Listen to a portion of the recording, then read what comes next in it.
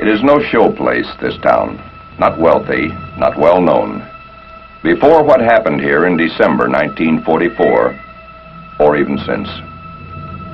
For 7 days, history paused at a crossroads in this Belgian Ardennes village and then passed on. Unless we can call history the echoes that ring in the memories of the men who make it, as they did in the battle at Vith.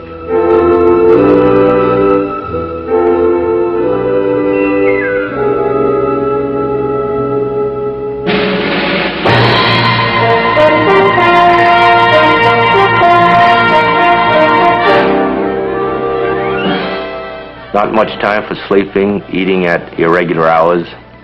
The fact was that everyone and every unit was fighting for its own life. You're going to get it, sub. Maybe this is it. Colonel, C battery is firing at 150 yards. Cold. When you're cold, you stay cold. There's no way of getting warm. We've got no orders to retire.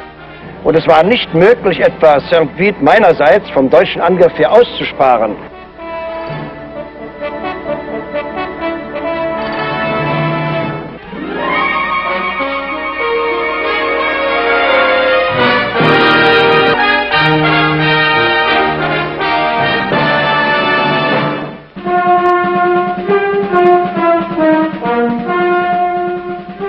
In the fall of 1944, the German army had been fighting for 5 years. Allied confidence was high, its strength overwhelming, and the halt in its sweep across Europe at the German frontier regarded as temporary. There, the forces of Field Marshal von Rundstedt held desperately, their calls for reinforcements answered by inferior materials or silence.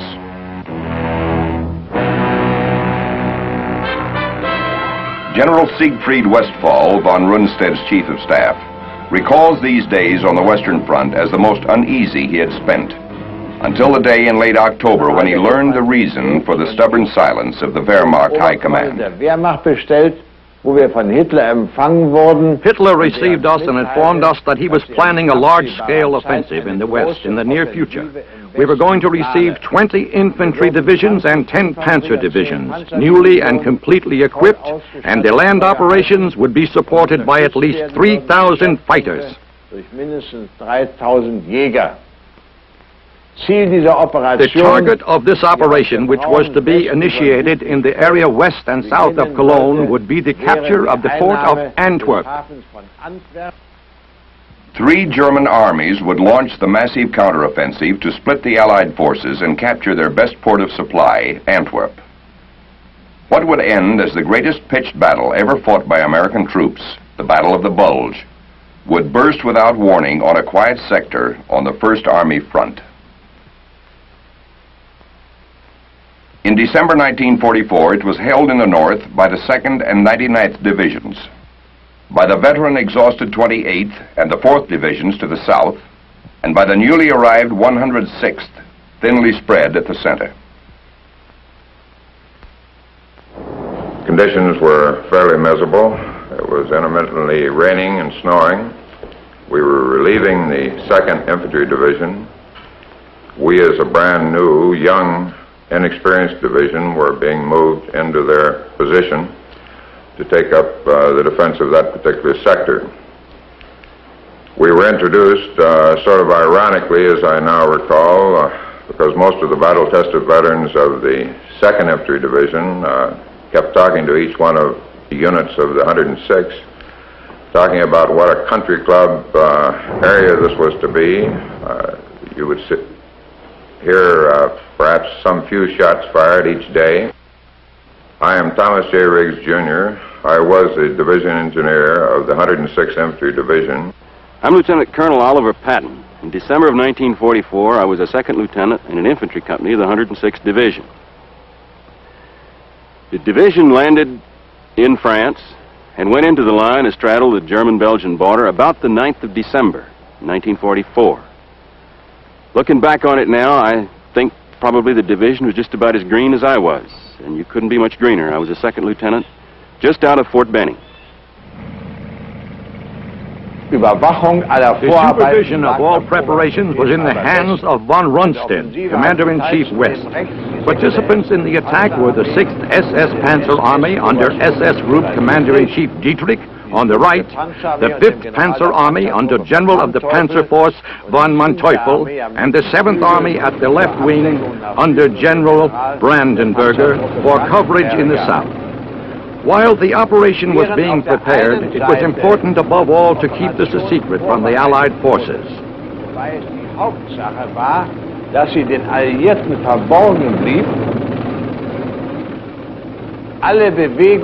All movements were made during the night only. All vehicles in the front vicinity were wrapped in straw to keep the noise to a minimum. But nobody could predict how the situation would develop by December 16th.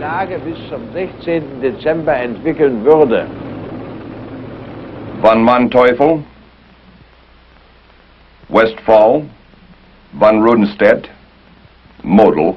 From the beginning, Hitler's generals saw no guarantee of success for the counteroffensive. But the Fuhrer was adamant. His plan was irrevocable. Its key elements were surprise, speed, and to prevent Allied air cover, bad weather, as specified in this basic order from the Wehrmacht High Command. The operation will take place only under favorable weather conditions. These will be ordered by the Fuhrer. These sentences induced me to call up headquarters and ironically inquire whether Hitler was now ordering the weather, too. Anfrage beim Hauptquartier, ob Hitler nunmehr auch das Wetter befehlen würde. The weather did take sides. It was a harsh, confusing enemy to Combat Command B of the 7th Armored Division under General Bruce C. Clark. But the weather was a close ally of 5th Panzer Army Commander General Hasso von Manteuffel.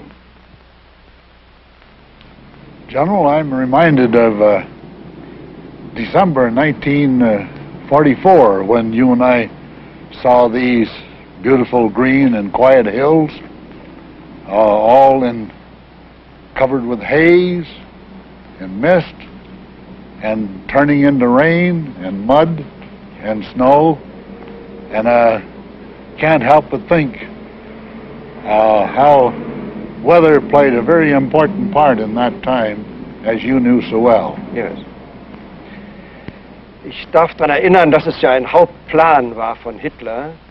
It had been Hitler's plan to start the offensive only during bad weather. And during the days prior to the attack, the weather actually was bad, so that the German High Command was afraid it might change to clear winter weather and blue skies, in which case your aerial combat forces might have stopped the attack in its very early stage. In fact, the weather on December 16 was just as you described it now. Visibility was bad. The advanced artillery observers, for instance, would have not been able to make out individual targets on the hills. Man konnte nicht sehr weit sehen. Die vorgeschobenen Beobachter der Artillerie hätten beispielsweise nicht oben einzelne Ziele auf den Höhen erkennen können. But over there, as you will agree, the riflemen had fields of fire. The tanks were also able to recognize their targets at a distance of 2,000 meters. I therefore started the attack very early, at 5 a.m., as you know, to take advantage of the darkness and the bad weather, which would enable us to advance far into these hills you can see here, typical Ardennes terrain, by noon. Auf diese Höhen, die wir hier auch sehen, alle, das ist ja typisch für die Ardennen, dass wir da schon angelangt sein konnten.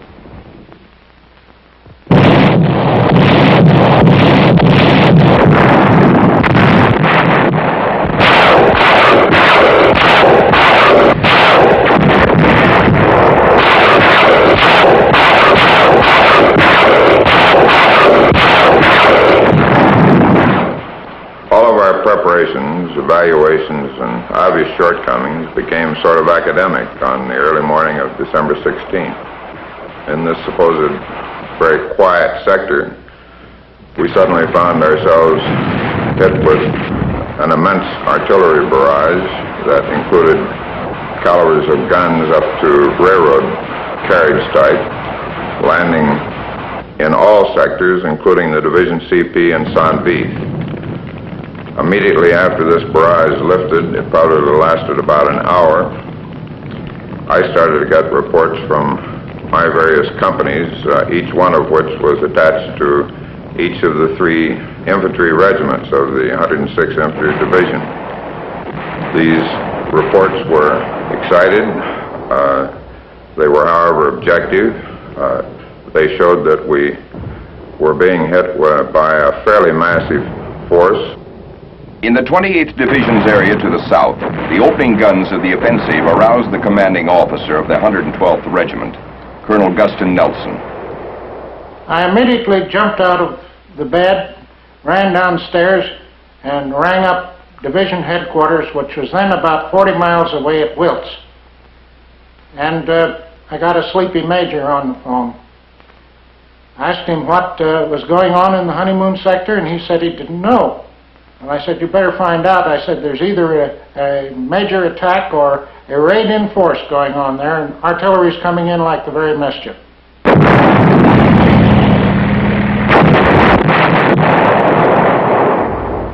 Even though we in the Division CP thought we understood that this was a massive attack, we encountered great difficulty in getting acceptance of this information, or felt we did anyway, through our Corps and Army to our rear. I really believe that they thought that we were a young, untried division and were slightly excited. However, this same type of information began filtering back to them from our neighboring divisions, the 99th on our left and the 28th on our right.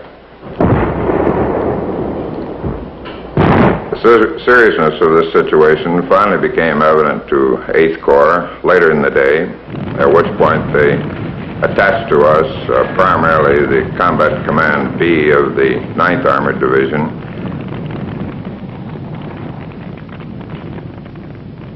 Combat Command B of the 9th Armored Division was led by General William Hogue, who was preparing an attack in the north that morning when his new assignment reached him. I then went to St. Vith and reported to General Jones, commander of the 106th Division. He told me that there was an attack all along his front and that 2 of his regiments were partially surrounded to the east of St. Vith. He did not have a very clear picture as to the nature of the attack, but said it was rather strong. He directed me to move to St. Vith as soon as possible.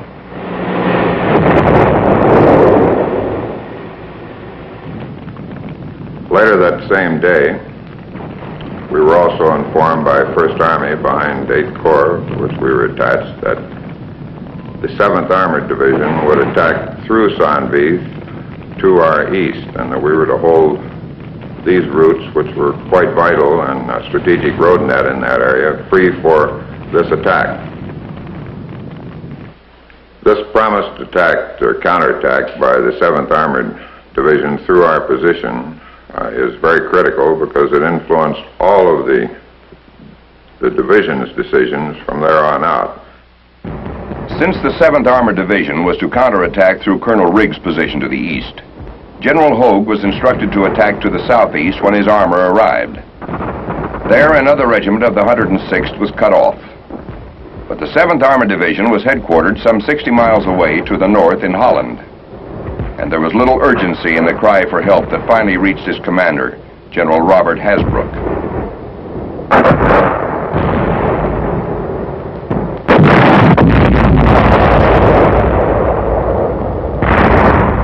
It was a quiet day, but along about 5:30 p.m. I received a very laconic message from 9th Army which read, "Prepare your command for movement to Century." Century was the code name for the 8th Corps. I immediately sent for my G2 to learn the situation down there, and from the SHAFE situation report, it appeared that it was a very quiet front where troops were sent to rest or to be indoctrinated, new green troops to be indoctrinated.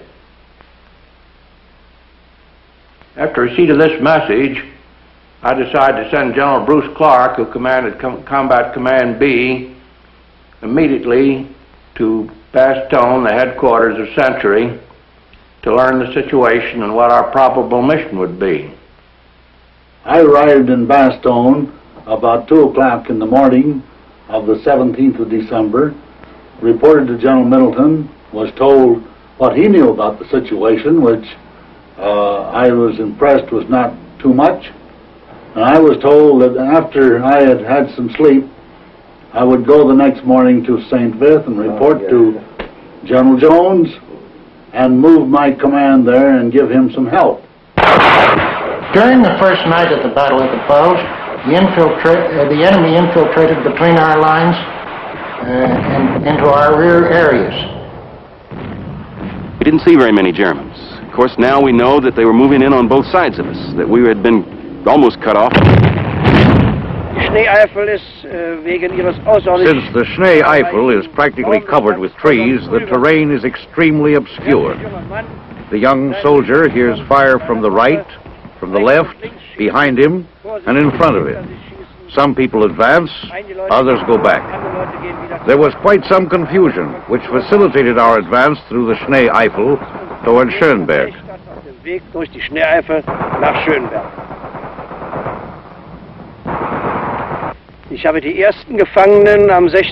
I met the first prisoners at noon on December 18th, on my way from the northern part of the Schnee Eifel via Bleialf to Schönberg. I must say they seemed rather confused. The questioning of young people confirmed that this was a division which apparently had been newly assembled, or at least contained a great number of men with no war experience. Oder zumindest mit einer großen Anzahl von kriegsunerfahrenen Leuten hier in Stellung war. The operation had been initiated according to schedule. The 7th Army, attacking from the Eifel front, gained a considerable amount of terrain. The 5th Panzer Army, advancing north of the 7th Army, had also gained some ground, especially since they had apparently managed to surprise the Americans along the entire front. On the morning of the 17th, word reached St. Vith of a German penetration coming from the east toward Colonel Riggs' position. The division commander asked me to set up, ordered me, as a matter of fact, to set up a defense line astride the Schönberg-St. Vith road, to hold that road for the promised counterattack of the 7th Armored, and as an escape route for our 2 infantry regiments to the front. The armor that might have relieved Colonel Riggs, General Hogue's combat command, had passed through St. Vith at dawn, heading southeast, on its mission to attack Winterspelt. The 7th Armored Division had left Holland before dawn, but its destination was Bastogne. There, General Hasbrouck arrived well ahead of his columns, only to learn that the trouble was somewhere else. I proceeded from Bastogne to St. Vith and joined General Clark, who had arrived there sometime previously, and we found the situation rather desperate to the east of St. Vith. Smoke and noise coming from the woods about 2 miles east of St. Vith indicated German tanks were there, and the only American troops between these Germans and the town of St. Vith was a company of the 168th Engineers of the 106th Division. Well, I arrived at St. Vith at 10:30 in the morning, and General Jones needed help. Yes. Then the problem was to get my command that was marching behind me turned off at Vielsalm to come to St. Vith. Well, my greatest problem on the 17th of December was confusion and traffic on the road. Oh. Your initial success on the 16th of December had started a lot of vehicles, like supply vehicles, extra headquarters vehicles, and service vehicles going to the rear. Oh, yes. Oh, yes. This became so severe at the road junction to the west of St. Vith that I had to go out and play military policeman. Yes. and direct the traffic to get it flowing to the front. And I'm sure that you had the same problem, because there's only one road from Prim towards St. Vith through the Ardennes. Genau die gleiche Situation, General. Ich war am 17. Nachmittag. Exactly the same situation, General. On the afternoon of the 17th, I was on my way to Schönberg in a small vehicle, and I had to dismount because it was impossible for me to get ahead on this road. I then walked toward the front and tried to make myself useful as a military policeman. It was hopeless to try to untangle this column of vehicles, when suddenly I heard someone calling in a very loud voice. Way up at the front, I thought I saw a military policeman, and I approached him. I saw that it was my superior, Field Marshal Model, who had the same intention as I. So we continued our efforts together and tried to separate the column, but until nightfall on the 17th, a certain confusion and perplexity remained, since we were not able to separate the vehicles. Of course, General, you realize as well as anybody does that battle is organized confusion. Yes. Or at least the job of the general is to see that the confusion is not too disorganized. One human element in the confusion was 7th Armored Division Private Bill Dassinger. Sometime in December, we were going down this country road, and all of a sudden we come upon this great confusion. Jeeps, trucks, men, equipment, going the opposite way. Well, you stop to think, what are we getting ourselves into? And a little while later on, we sure found out. Another was Lieutenant Will Rogers, Jr. St. Vith, down a little kind of a side road. Now, at this particular time, the roads were jam-packed with traffic. All kinds of vehicles coming out of St. Vith. And we had to fight our way very slowly, mile after dreary mile, against this one-way stream of traffic. We arrived at a little town of Poteau, which is a little crossroads Belgian village of about, 10 or 12 small Belgian village farmhouses. 7th Armored Division Colonel V.L. Boylan was returning from Paris after a 3-day pass. We came back in a Mercedes sedan, which belonged to the commanding general at the time. And when we hit a crossroad where we would cut north to Holland to rejoin our units, we saw an armored column moving south and cutting to the east. It looked familiar, so we dismounted, went over and talked to the military police, and found out it was our own division. Nobody would tell us where it was going, so we decided to follow it. The armored columns, like hundreds, thousands of other troops and vehicles on the 17th of December, was approaching St. Vith, Belgium. Converging from every direction, some came in pain and panic, some in cheerful confusion, some in desperate urgency. From the east, battered remnants of the 106th fought back toward friendly lines. From the south, units of the 28th Division were withdrawing before assaults of a magnitude no one could explain. And from north and west, the 7th Armored Division struggled on. Their arrival awaited with mounting impatience by General Clark in St. Vith. Why this particular town? Why St. Vith? Ja, das ist schon erklärlich. St. Vith ist an und für sich ein sehr kleiner St. Vith is really a very small place, and then it gained this tremendous significance. When planning the attack on St. Vith, we knew that it had to be captured at all costs, since it represented a traffic center, a junction of many, some 6-8 roads, which cannot be bypassed. St. Vith had to be taken because all reserves which tried to attack the northern flank of my army, or the 6th Army in the north, had to come through St. Vith, just as you did. We were therefore very conscious of the importance of St. Vith, and had planned its capture on the 17th of December. Waren wir uns der Bedeutung von St. Vith sehr bewusst und hatten in meine Rechnung eingestellt, es am 17th December, St. Vith zu nehmen. And I proceeded to leave and to join my unit at St. Vith. Unfortunately, I was unable to join it that night. We were shot off 2 of the roads and returned and left early the next morning. And I saw that we couldn't get on to Vith that night. So we went to sleep in a hayloft over what was apparently a dairy. The rest of that night was spent still waiting for the 7th Armored Division and reinforcing our position. General Clark formed a defense east of Vith as fast as the troops arrived. They were fed piecemeal into this defensive line.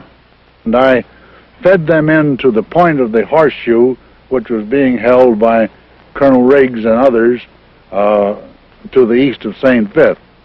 This went on practically all during the afternoon and night, and all of my troops didn't close into the St. Vith area until 3 o'clock the next morning.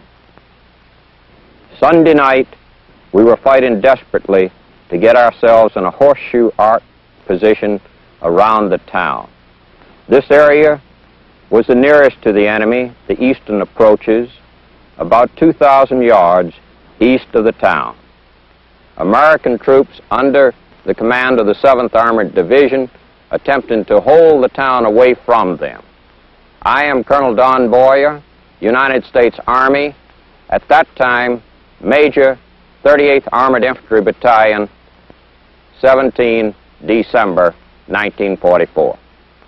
The first arrivals were the reconnaissance troop of the 7th Armored, which I immediately deployed with their automatic weapons in this skirmish line that we'd established, but placed them on the left side, overlooking the open field of fire, where they could better utilize their automatic weapons. The rest of that day was spent assembling any other support we could find. Included in that support, by the way, were some medium tanks that we were able to secure from the 9th Armored Division. 8 o'clock, Monday morning, 18 December, we were hit with our first attack. The Germans punched a hole in our lines. We counterattacked and restored the lines. 2 tanks knocked out, 1 assault gun destroyed, were the enemy losses in this attack. Between 11:30 and 12:30 on that Monday, the Germans again attacked us. At the end of an hour, our lines still held, but we had started the long roll of losses. The Battle of the Bulge had begun. More than 50 German columns were now attacking through the Ardennes. There were penetrations everywhere. South of St. Vith, the 28th Division was split. Chaos ruled to the east, where most of the 106th was surrounded. General von Manteuffel's forces were approaching St. Vith itself from 3 sides. At stake was not simply a town, but the timetable of the Ardennes counteroffensive. And it was already 1 irrecoverable day behind. Next, part 2 of the battle at St. Vith.